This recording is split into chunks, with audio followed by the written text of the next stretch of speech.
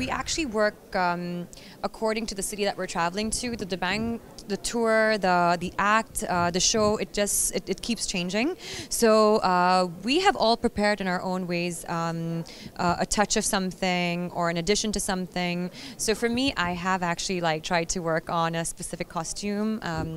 I've worked with some Arab designers as well for my stage performance, and I've worked on a little bit of an Arabic touch to my music that I'm combining with my Bollywood music. Being a part of this film, for me, it was always about the script. It was something that I had always believed in, and so I was just happy to actually see it finally released. It had taken some time.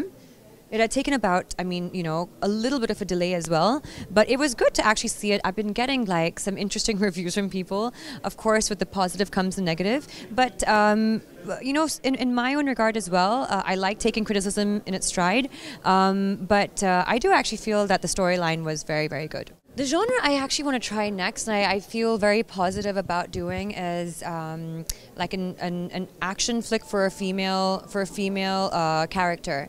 And I think right now the timing is all about that, and this is something I think that a lot of people do actually want to see, is women being more empowered.